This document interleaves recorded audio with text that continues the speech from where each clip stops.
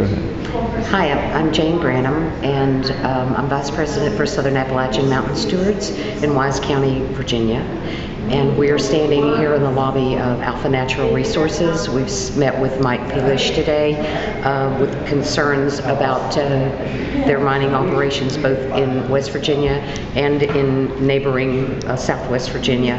And it was a good meeting. It was good that he opened dialogue with us, and we hope that there's a future for conversation and resolution to problems that are insurmountable and every place prevalent in coal fields.